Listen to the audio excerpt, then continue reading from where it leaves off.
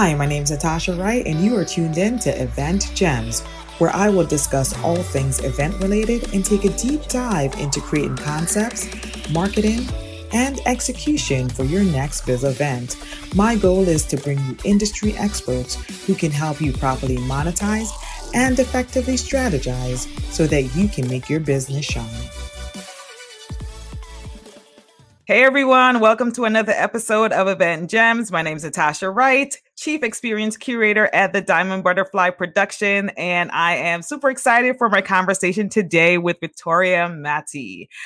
So today we're going to be talking all about how to really plan events for your organization, or if you're in an educational space, higher education, then we're going to talk about some ways in which you can build community, really organize and support the persons within your organization. So welcome, Victoria. Thank you so much for being here with me today. Yeah, thank you for inviting me to be on your show. Absolutely. I'm super excited for this conversation because I do feel that it's one of the topics that I don't necessarily focus on, but I feel like it's such an important topic, especially for persons who are organizing events as a part of an organization. So can you just tell us a little bit about your background? How is it that you came to do what you were doing? And now you're a podcaster. So can you talk about the transition there as well? Yeah, 100%. So I started organizing as a student at Whatcom Community College, and it was my first job. I am an undocumented person and was not able to apply for work in the United States until I received DACA. And DACA really changed my life for me. It gave me the opportunity to apply myself and get support that I hadn't had in the past. So when I was at Whatcom, there was people applying for positions, to plan events, to be on the programming and diversity board, to be engaged actively in higher education. And I was like, this is great. I can do this, manage my classes, and it's flexible. And turns out I ended up loving it. I ended up loving event planning. I had amazing mentors that helped me transition into even higher event planning positions. After my second year there, I planned an entire conference with a committee, and I had no idea what I was doing. But the best thing is that people believed in me and that people trusted me, right? That event ended up being amazing, and I just really wanted to stick with it. Moving forward, I went to Western Washington University. I kept event planning from, again, conferences, attending conferences. I'm a speaker first and foremost. So speaking at a lot of events and always assessing how we could be better for students, how we could be more inclusive, how we were going to make sure that people took action after those events, right? That they took the information we taught them and used it in their everyday lives and shared it with others. Once I graduated, I became the programming and events manager at Western Washington University for their Multicultural Center. And again, I didn't know what I was doing, but I knew that I could plan events, and I knew that I had people that I could count on to support me in that. So navigating all of that was a really beautiful experience because it really pushed my limits. It was always a challenge, right? Like that rush of an event day is one of the best feelings in the world. Even if things go wrong, you just go. That go mode is one of my favorite things. And like you mentioned, I have transitioned to full-time podcasting. I'm the host of Shot of Truth podcast, and all of the skills I learned in event planning are applicable here and now. Very much so. Yeah, I love that. And you know what? I think that that's such an interesting trajectory to hear your story, from being undocumented to, working in different spaces. And what I hear also in the background of it all is that you had support, that you had people who supported you, who believed in you, and also that you don't have to feel like you have it all figured out right away. You can pretty much, say, all right, I have the confidence in myself that I will figure it out, that I can do this, and then just go with it and start, essentially. So I think that that's such an important point that you brought up. I think during the, civil protests that we saw last year, particularly with the Black Lives Matter movement, one of the things that I noticed, especially within the event space, is that there was a lot more talk about diversity and there was a lot more talk about inclusion. So can you talk about, from your perspective, why that is important and some of the things that you've decided to incorporate as you go through as a speaker or an event planner, why that's important to have that multicultural voice? Yeah, so I think it's, a lot of people of color, women of color, Black women, Black men, this is the first time that we're entering these spaces and really challenging them and pushing them to be better, right? Mhm.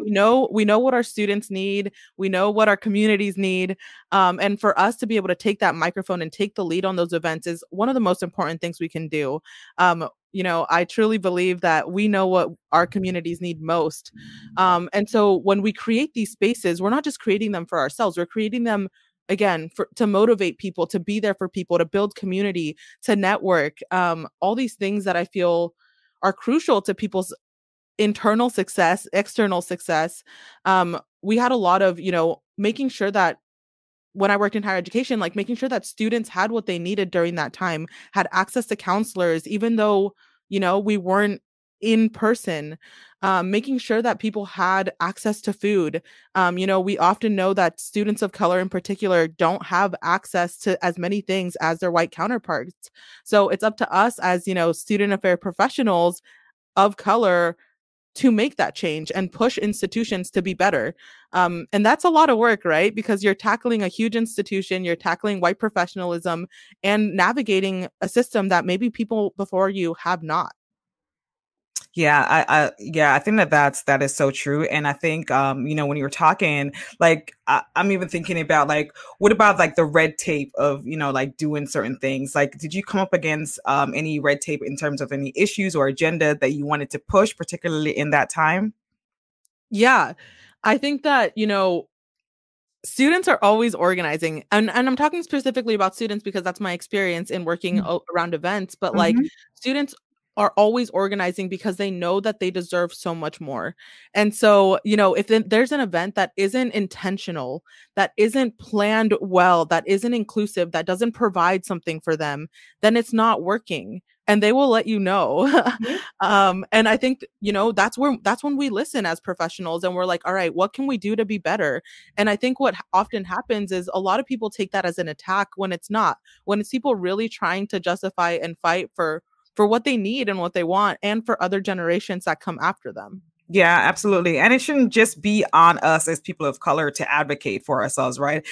So it's very important that we let our voices be known and heard so that, others can also advocate on our behalf. So I think that that's such an important point. And then so let's talk about building community, because I do believe that that's an important part of making more impact, and doing things in a way that can be more inclusive and can be multicultural. And also, I think just providing more information so that the broader society can understand like what it is from different perspectives, right?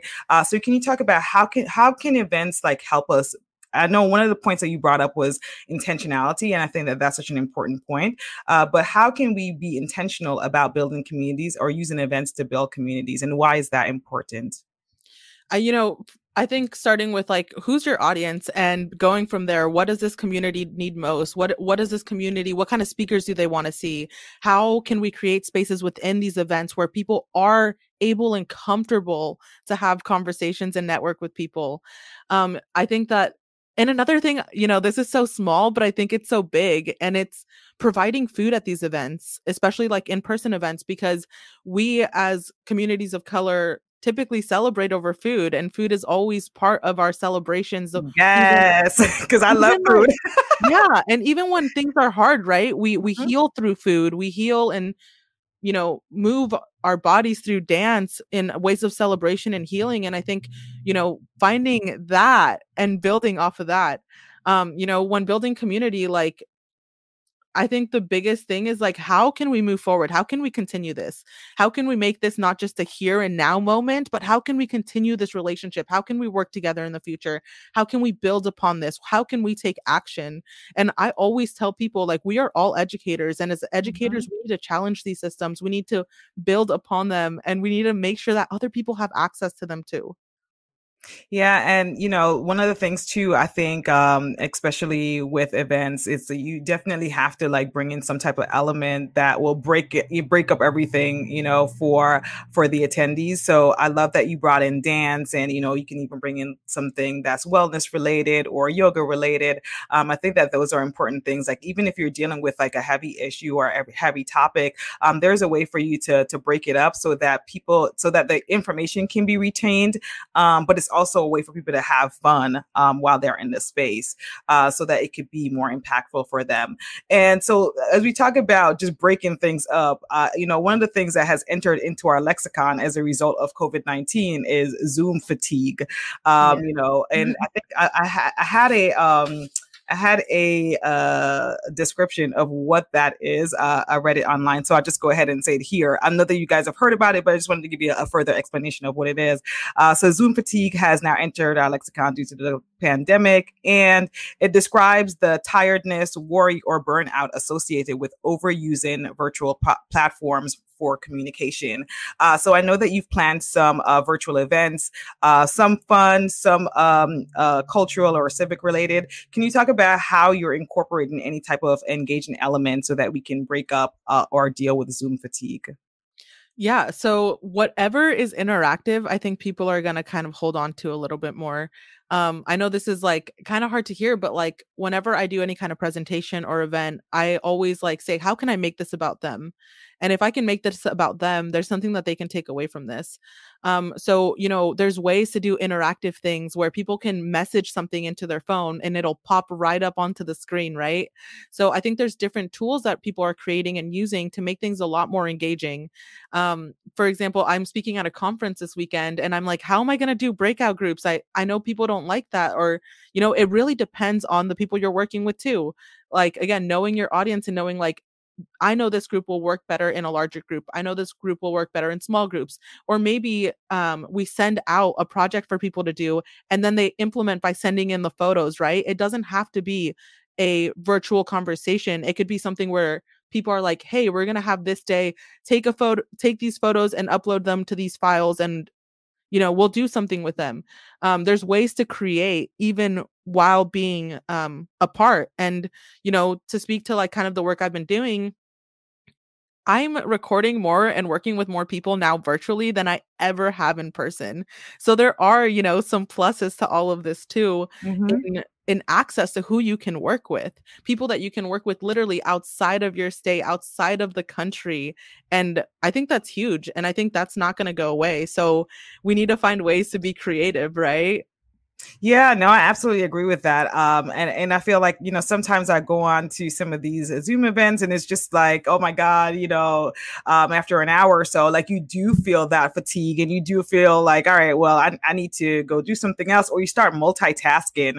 Multitasking is one of the worst ways. You might feel like you can multitask, but I think it like reduces your productivity. I read a study that it reduces your productivity by about 40%. So if there is information that's being said, multitasking might not be the best way for you to be able to retain that information and to be engaged. But I think like some of the elements that you just spoke about before are great ways that we can incorporate to keep people engaged, keep them on longer. Because I do feel that that's one of the challenges right now with event organizers in the virtual event space is that it's you're not sure like how long people are going to stay on, and it's difficult to like have them stay on for the entire event. So doing things like that, or virtual photo booths, that can really maximize the reach that your event has, I think is amazing. And then, so can you tell us a little bit about your podcast, Shot of Truth? What is it that you talk about? What are some of the topics that you speak about there as well? Yeah, so Shot of Truth podcast was really created because I had been speaking for 7 years on being undocumented, but not so much my story, but really like, let's talk about the language. Let's talk about the criminalization of immigrants. Let's talk about the historical context. Let's talk about locally where we're at and how immigrants have been impacted here. And as I kept, speaking and speaking, I was like, it's always me with the microphone, like me in front. Why me? And I was like, how can I make this more inclusive? How can I incorporate other people into this work? And my best friends and I just decided to start a podcast. And 3 years later, here we are. We just released our 43rd episode. And it's been one of the most amazing things I've ever done, right? And it was something you just had to jump in and do. We do topics around like undocumented folks and like, yes, their stories, but they share knowledge about their background, who they are, how they got their LLC, how to buy a home, while you're undocumented, how to navigate higher education, learning about, we interviewed the lawyer that took the Supreme Court case to DACA, and he's a DACA recipient himself, and he's one of my closest friends now. So like we're building community, we're building a network, we're sharing knowledge, we're sharing our stories in ways that people have never heard before, right? Or understood. And so with this podcast, I don't know what's going to happen, I'm just going to keep doing it to the best of my ability, and hope that other people find the healing that I have within this space, because personally, I was a really angry person Mm-hmm. for so long, and I was so hurt. I didn't know how to have these conversations. I didn't know how to build that community that I needed essentially to survive, right? And now I have so much compassion for people. Even if I don't agree with them, like I have so much compassion for them, because I know that we're ever evolving humans with so much to build and so much to create, and so much to share too. Ah, I love that. I mean, I'm an immigrant myself, and so I am so aligned with the work that you're doing. So congratulations on what you guys have been doing with the podcast, and just, super inspiring the work that you're doing as well. I do know a lot of undocumented workers, or I'm sorry, undocumented immigrants, and it's a shadowy world, right? Yep. To be in that space where you're constantly looking over your shoulder, you're not being sure, you get taken advantage of as a result of that. And so I think that the work that you guys are doing just makes my heart smile. So thank you for what you do. And then, I think I would love to hear like how you find your voice in that, because you could have just been in the shadows, and you could have like not come forward and have these conversations because, for fear of what the retribution might be. So how did you find your voice to really like stand up and speak out about some of these issues?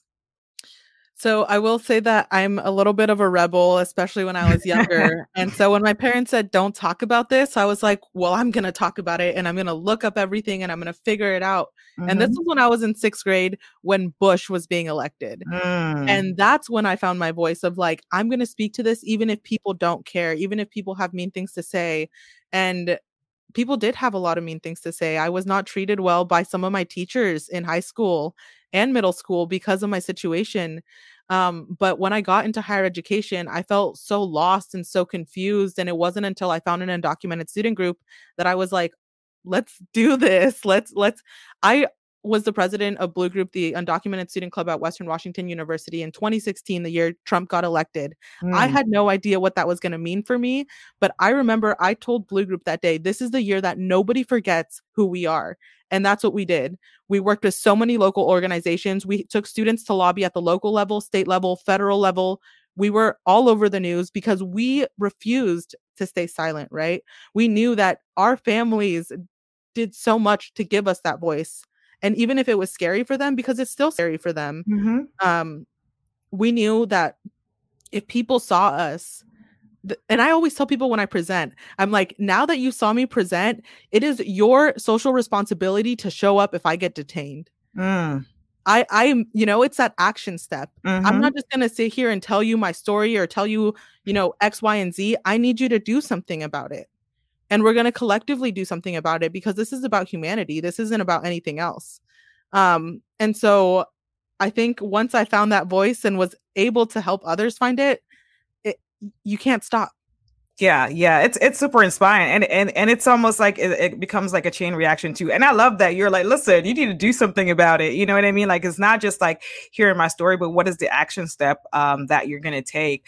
And I think also one of the things that I heard you say is about collaboration, like how those collaborative efforts or organizations that you worked with helped you to like really get your message out and and helped you like with the mission that your organization had. So can you talk about how do you collaborate? Like, do you just reach out to people? How do you be strategic about collaboration, especially for a mission driven cause? Yeah. I mean, I think the first thing was establishing some kind of credibility of like, I'm this person and I want to help other people. And I think once people saw that, it was genuine, it was authentic work, people were much more willing to work with us, work with me. I know that even with, we got thrown into a lot of community organizing. We were hosting events and fundraisers like every single week, multiple of them.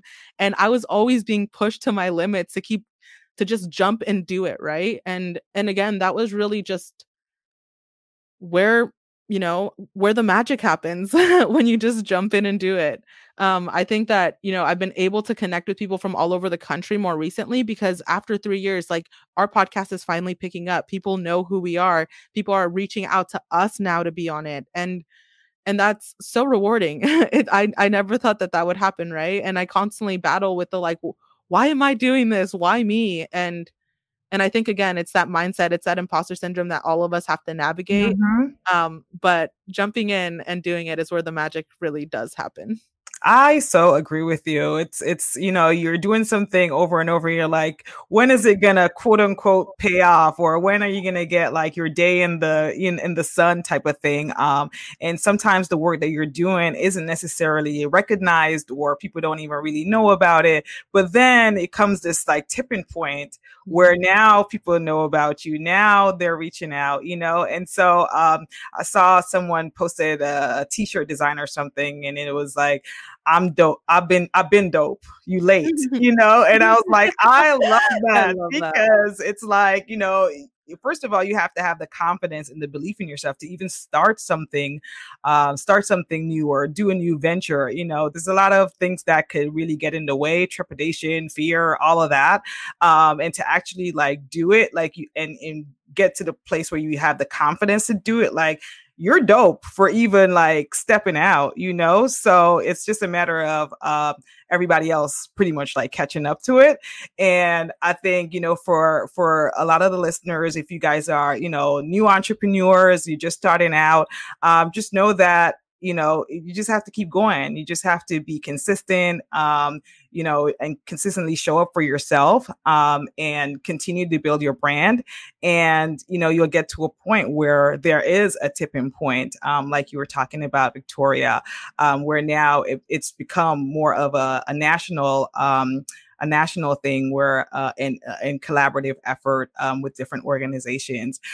So let's give the people some gems about like staying inspired and staying in motion. Like, how has that worked for you for 3 years? You know, you could have been like, listen, you know, year one, I'm done. And I know it's a huge statistic of even podcasts that don't make it, you know, past their first year, or even don't even make it fully out of a season. So can you talk about that process for you? Like, how do you stay inspired to keep doing this podcast, to keep with the movement and the mission that you're working with?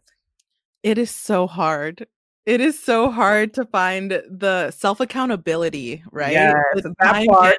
management, like being like holding yourself accountable and being like, I'm doing this for a purpose. And I think when it really like hits me that it's paying off and that it's working is when people contact me and they're just like, oh my gosh, like I can relate to that.